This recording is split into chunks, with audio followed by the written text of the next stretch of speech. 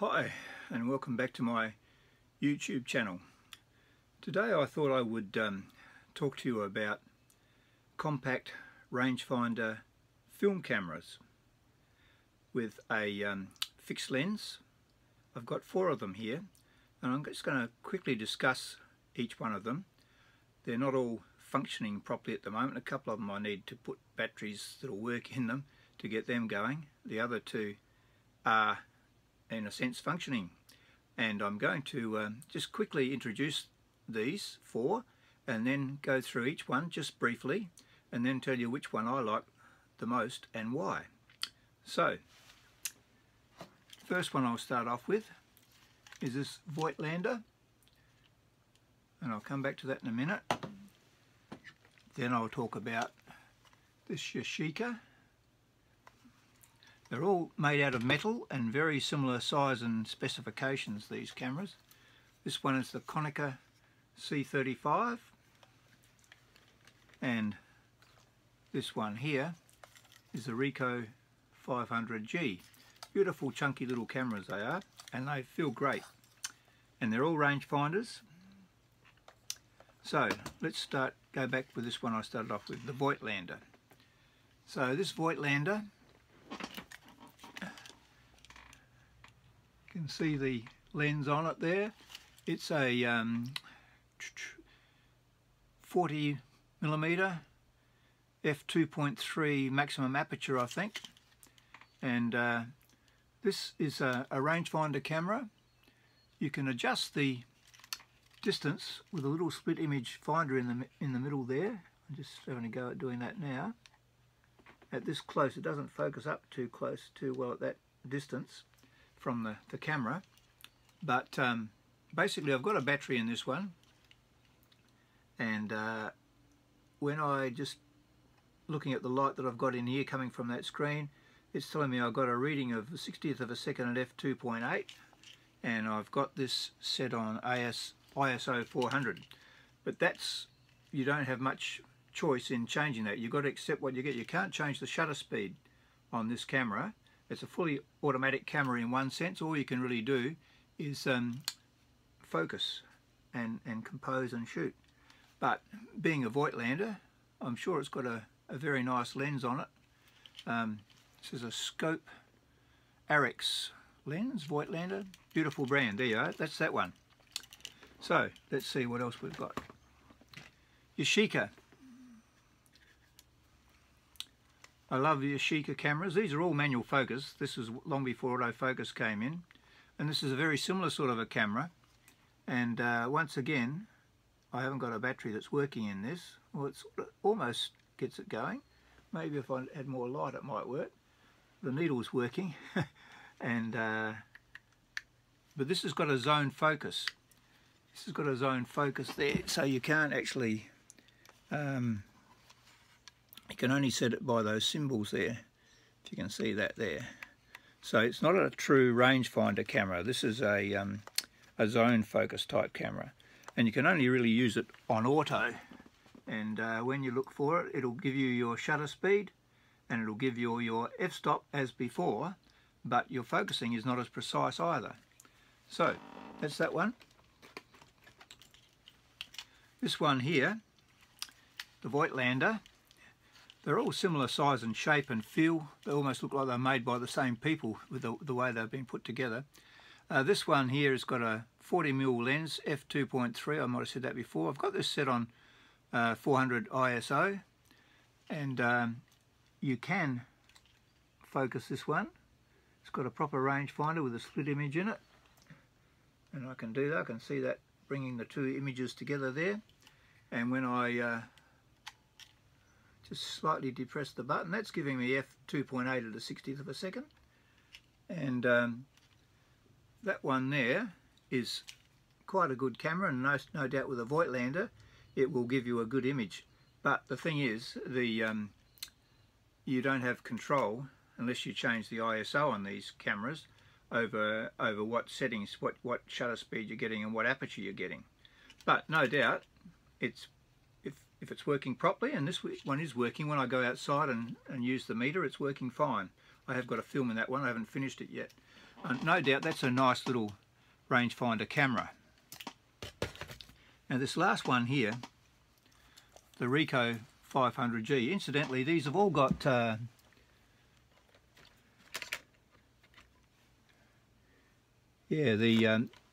Yashica hasn't got a hot shoe, but it's got a PC socket. These other ones, if you want to use flash, I think they've only got a hot shoe. Yeah, they haven't got a PC socket, they've got a hot shoe. But this one here, it's pretty much got everything. I haven't got a battery in this that's working, and I'll tell you one of the little problems with this, but this is my favourite rangefinder film camera from back in the day. This is back in about, oh, I don't know, the 1970s.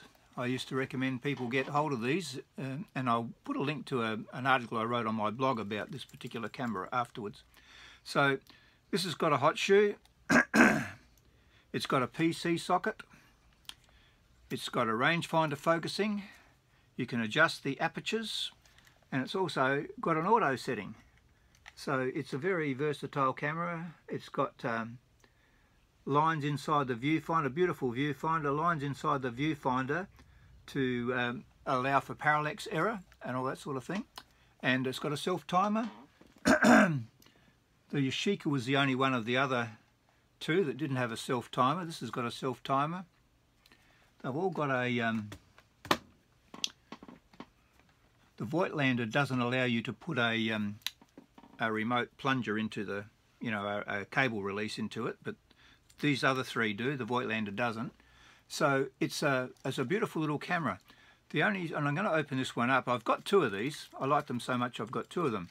Back in the day when I was starting out in wedding photography and people were coming to me and say, Jeff, I need to get a camera. They were wanting to progress from the Instamatic, Kodak Instamatic, to something like this, and rather than buying an SLR.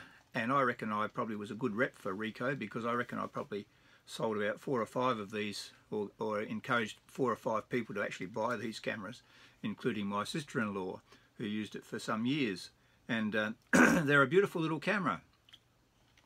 This one I think I have got, no, I haven't got a film in it. I'm going to open it up. There is a problem though with a lot of these old cameras. You can look at the back.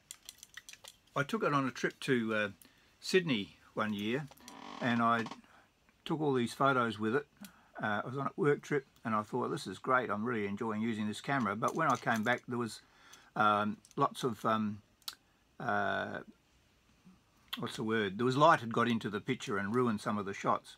And the reason was, you can see that I've covered this here. This is probably doesn't do anything at all, but I put some I painted over there because the actual light seals in the camera had gone and it was letting light in. So with all of these cameras these days, both SLRs and film cameras, you can buy light seal repair kits and fix them up. So the problem, the other one that I bought of these, I think it's probably okay with the light seals in this one, but this one doesn't. But the beauty of this camera is that if your light meter is not working, you've got fully manual setting. You can fully set your aperture and you can set your shutter speeds. The shutter speeds go from they go up to 1/500th of a second, B to 1/500th of a second. Your apertures are from 1.6 up to from 2.8 up to 16 f-stops, and you've got a fully automatic setting as well. So it's a very versatile little camera. I'll just let you have a look on the top of the what's on there, if I can get that in close enough so you can see what's on there. And there's the lens. So out of all these 4 cameras, and they feel beautiful, if you can get them all going, they're all very worthy cameras to have. Except I'm a bit worried about the zone focusing of one of them there, which was what, that was the Yashica, that had zone focusing. So, but I'd recommend them. Look around for some of these. I'm going to, when I eventually get a film back from a couple of these cameras, I'll probably do a further review and then show you the results. I'm a bit slow on getting films developed. I've got so many cameras and so many of them have got film in them. Anyway, I hope you find that interesting. Look around for these. Just a beautiful little camera to have in your hand. And this is just fully automatic. You can have it fully automatic point and shoot automatic style, but you can also adjust your focus with the split image rangefinder. You can use a flash, PC socket, adjust your apertures. All you need, if the battery's not working and the light meter's not working, you can do it all manually. Use a light meter. You can do a light meter app for your phone, and you can read the light and just take away and shoot beautiful 35mm cameras. These are all 35mm. So once again, thanks for watching. I hope you found that interesting. I love these cameras. I've got a few other variations of them as well, I think. And show you these couple here to finish off with again. Thanks for watching. Like if you like, subscribe if you wish, and I'll see you next time.